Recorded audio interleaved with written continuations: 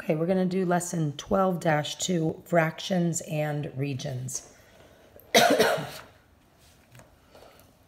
So, a fraction can represent more than one of the equal parts. So in the last lesson, we just focused on 1/4, 1/5, 1/6, 1/2. Look at the first picture, okay? How many equal pieces or parts are in this picture? So how many, looks like a, I don't know, like a piece of bread divided down or a square pizza divided up. So how many parts total do we have for that? 4. Now, in looking at this one, how many of the parts of the pizza are missing? 1, right? So the fraction of the pizza that's missing is 1/4. So we have our denominator of 4, right? And numerator 1/4 is missing. Okay, 1 out of the 4 pieces are missing. How many parts of the pizza remain? So in here, how many parts remain, are still left? 3. Okay, so the fraction that remains, draw your fraction line.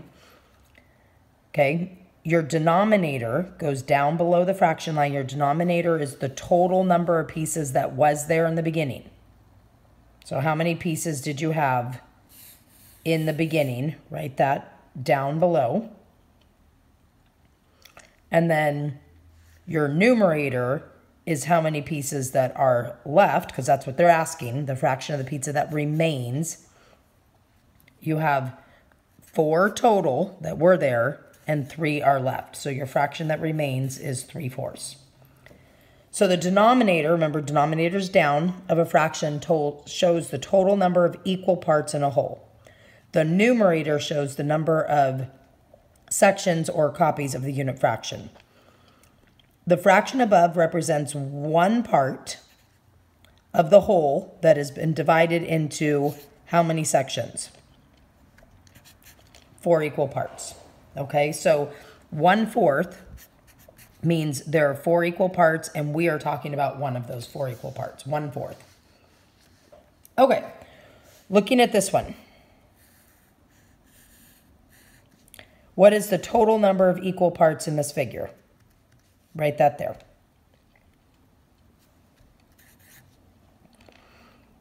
This number is written in what part of the fraction? So if you had your fraction line here, where would you write the 3? Where would you write the total number of pieces? You should write it down below the fraction line, which is called what? Denominator. Denominator down, okay? Now, how many parts are shaded? It's just this one over here, 1.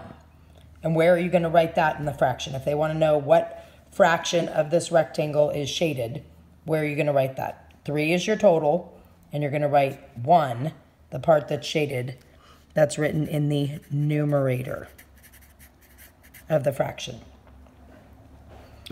So the fraction of the figure that is shaded is 1/3.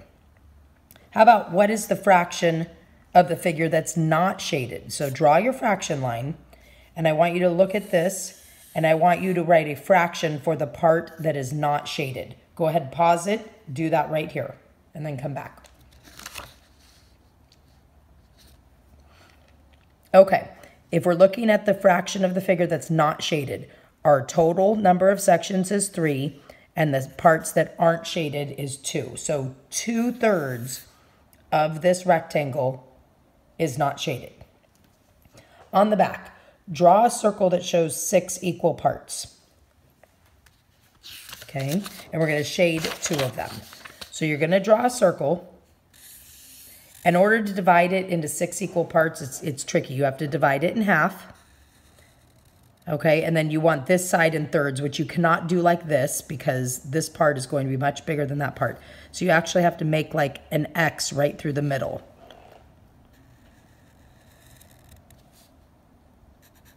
Okay, and while it may not be perfect, which for our purposes is pretty close, that one needed to be shifted a little bit that way. They want us to shade 2 equal parts. Okay, so I shaded that one and that one. But I could have shaded those two. I could have shaded those two. Any of those. Okay? So it says, write the unit fraction that represents each part of the whole. Next, write the number of shaded parts, and then write a fraction for the whole that is shaded. Write a unit fraction that represents each part of the whole. Next, write the number of shaded parts.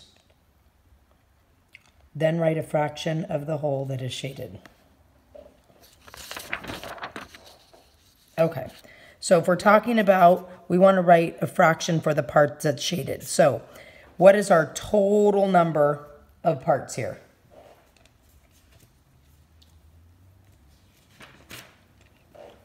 Would be 6. And then what parts are shaded?